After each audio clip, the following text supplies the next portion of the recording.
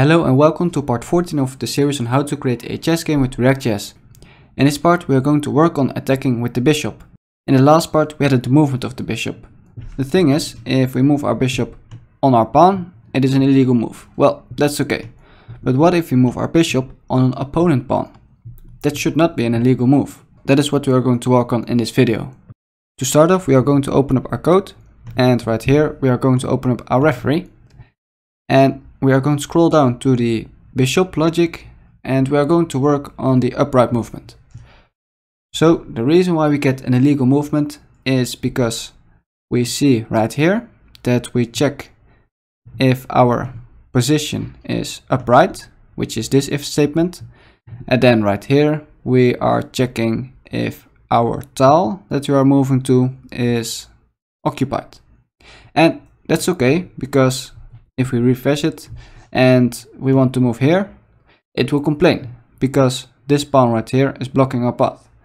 If we move to here, that's also good because we cannot move onto our own pawn. But what if we want to move to here? Well, the tile is occupied, that's true, but it is occupied by an enemy pawn. That should not be a problem. This comes with another problem, and that is the following problem. If you want, you can pause the video to try to come up with the problem yourself. The problem is that when we move our pawn or our enemy pawn, which is this one, to here, and we move our pawn to here, the bishop is free and the enemy pawn is attackable. This should be possible. It says it's an illegal move, but this should not be possible. So when we are attacking, we only want to check if the tile where we are moving to has an enemy pawn on it, not the tiles in between. So right here, if we move to here, this tile is in between, so this move is just illegal. It's not possible. Only the tile where we move to should be legal. To get a better idea, let's add some logging to our code. Right here we have our upright movement, and right here we have our best position.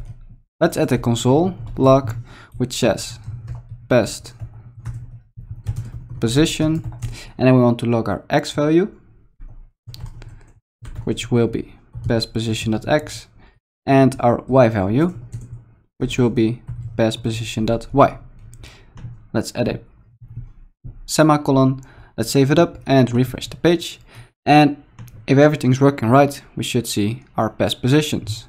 And if we drop our bishop right here, we should see best position 3,1, which is this pawn right here. If we were to move it away and move it to here, we see that we have more best positions, which are actually all the squares that we are passing and the square that we are landing on. Now, one thing is remarkable about this, and that is that our best position can be the same as our desired position. So let's add some additional logging, and we are going to say desired position. We're going to say desired position.x, and right here we want to say desired position.y. Well, you might already know why our best position can be the desired position. If we move it to here, our best position will be 3,1, but what will our desired position be? I think also 3,1.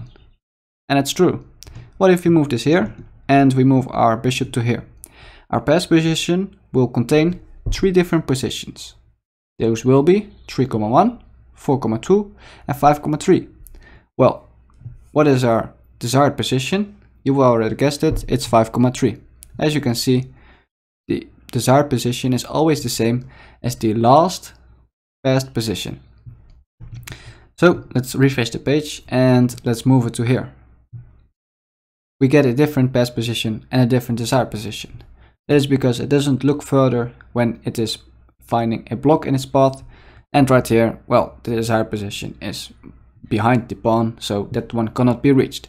This is a little exception. But the most important thing is we now know when our best position is the final position. How do we know that? We know that if we compare the two and we see that they are equal. When are they equal?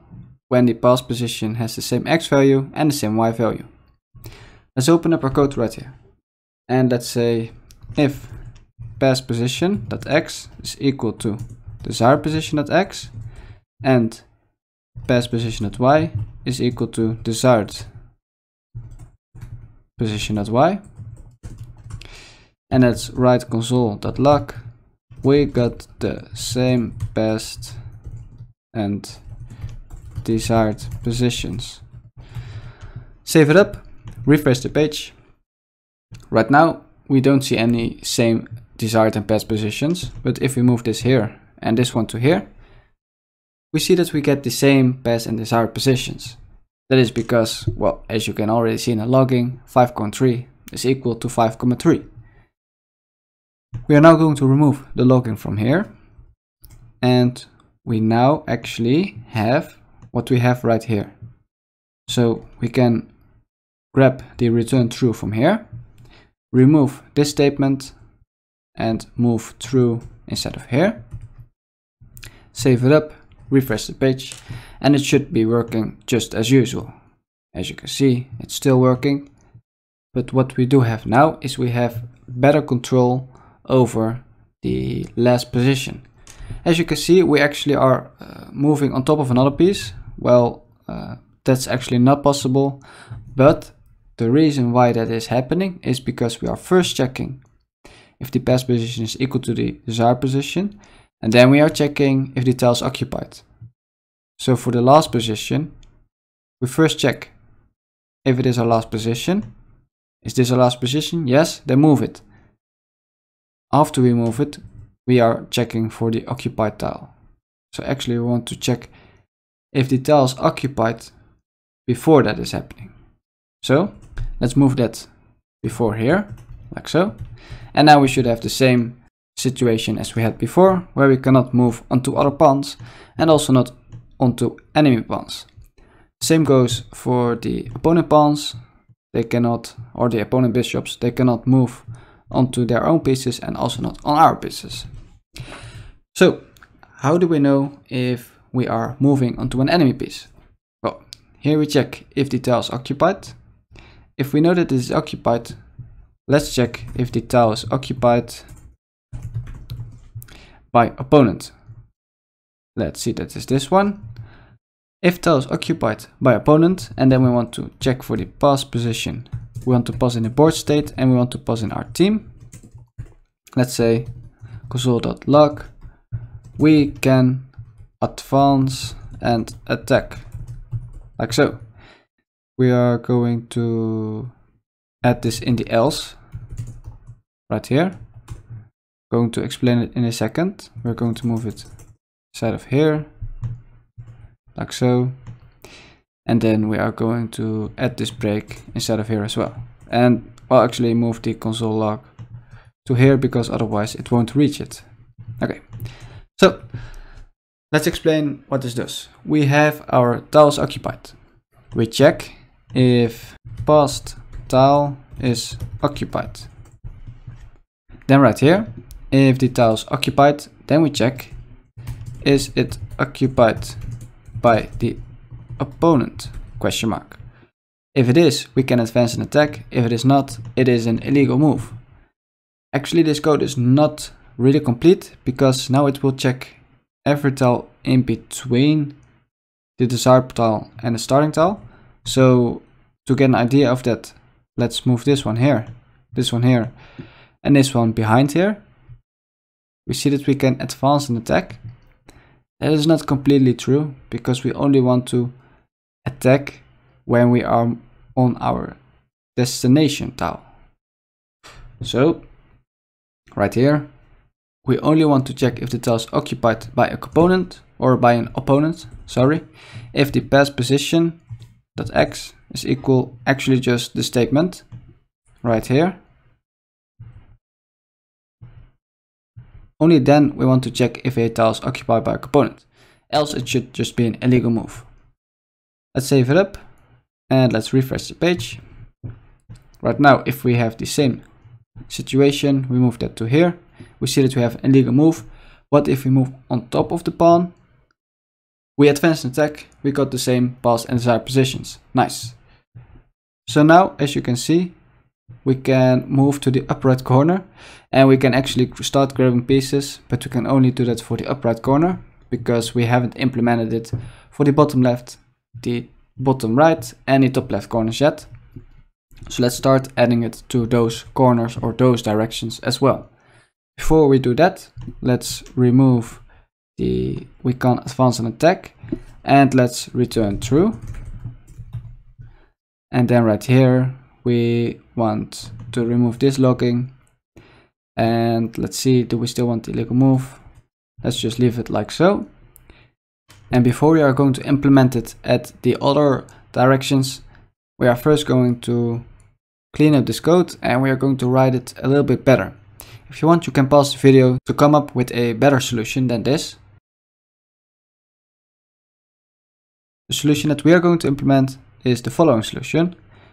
We are going to remove this because this is actually duplicate with what's below there. As you can see, when we select it, it's exactly the same as right here. So let's remove this and let's add it to up here. We first check if the tile where we are moving to is the final tile. So let's check if the tile is the destination tile. If it is not the destination tile, then we are dealing with a passing tile. Dealing with passing tile. And if it is, we are dealing with destination tile. So what do we want to do if we are having a passing tile? We just want to check if it is occupied by an opponent or not by an opponent. That doesn't matter. It's just checking if it is occupied. And if it is, we just want to break it. Like so. Then when we are on our destination tile, we want to check if the tile is occupied by an opponent or if it is empty. So right here, if this tile is occupied, empty or occupied by opponent, then we want to return true. So we give in the pass position, we want to give in the board state, and we want to give in our team, like so, and then we want to return true, not transformers, true, like so. We then want to remove this, like so, and then we can actually also remove this right here. Let's save it up and check if this still works for the upper right movement. Refresh the page. We cannot do that. Cannot do that. We can, and I accidentally zoomed in. We can still, let's move this one here. We can, nice. What if we move this one here? We cannot, nice. Okay, so now we have the moving and the attacking for the upper right direction working. Let's implement this for bottom right, bottom left, and top left as well. Here we check if the pass position is equal to the desired position. And then we are going to deal with the destination tile, just like we did right there.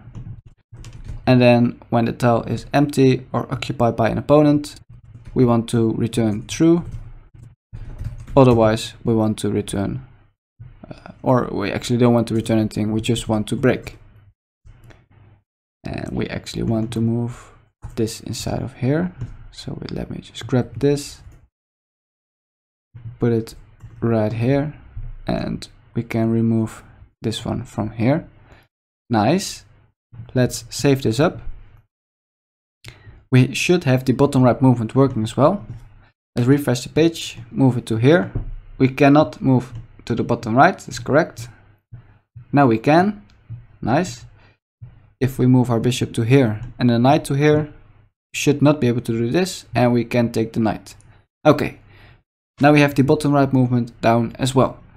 And one thing you might notice is when we select this, well, actually nothing is happening. Let's see, if we select this, no. Okay, so the thing is, this piece of code right here is exactly the same as this piece of code right here. So for now, we can just copy this over and paste it into here. And we paste it underneath the pass position like so. And then we're going to do the same for the top left movement. We can remove that. And we can put this underneath the best position, like so. Let's save it up. And if we now refresh our page and try to move the black bishop out of here, we cannot. Let's make some space for it. Move it to here. We can. Let's test if we can move onto other pawns. We cannot. Also not with the white bishop. Let's try moving our pawn to here. Will it attack? Will it attack this pawn? That's a nice question. Is it able to attack this pawn, or is it being blocked by that one? As you can see, it's being blocked. If we take it, it takes. If we move back and let's see, we take, and as you can see, we actually have the movement of the bishop quite nicely down. Yeah, I think we have wrapped up the movement and the attacking logic of the bishop. Let's try one last thing, attacking that one. Let's refresh the page and check to see if the pawn is also attacking correctly. Let's see if we take that. It's working nicely. We also should have a horse which can attack. Let's see, we can move our horse to here, here. Let's see, we can move it down here. This pawn up here. It's a little bit complicated. Yes, we can take it. Nice. Okay, really good job. I hope you could follow along. In the next episode, we are going to work on the movement of the rooks. I want to thank you for watching. Leave a like, comment down below, subscribe, and I'll see you in the next episode. Bye!